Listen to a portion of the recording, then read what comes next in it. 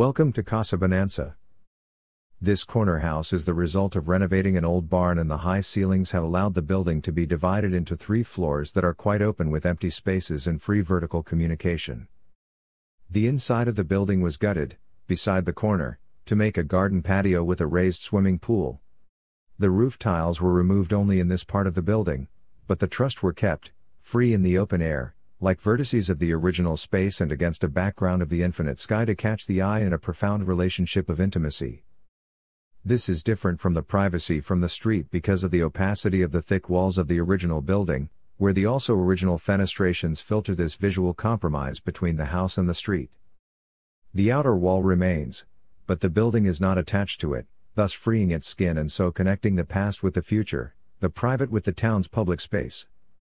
A deconstruction is deliberate, creating voids in the form of unexpected courtyards, full of memories.